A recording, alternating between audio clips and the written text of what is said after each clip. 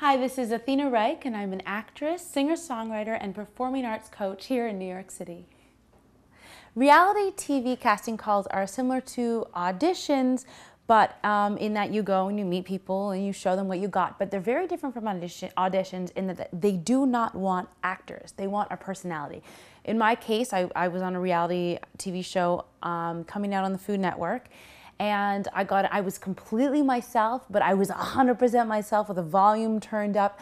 You know, be willing to be very specific about and detailed about who you are. Show them who you are with details. Don't use boring words like, I'm really exciting and unique. Tell them why you're exciting. I'm exciting and unique because I come from Canada and I moved here and I didn't know anybody and I drove this, and I started out working in a puppet show and I drove a puppet mobile around New York City for the first, 3 years that I was in New York. I mean, some specific detailed story that makes you stand out as a personality. So it's about being yourself, but about being 100% yourself.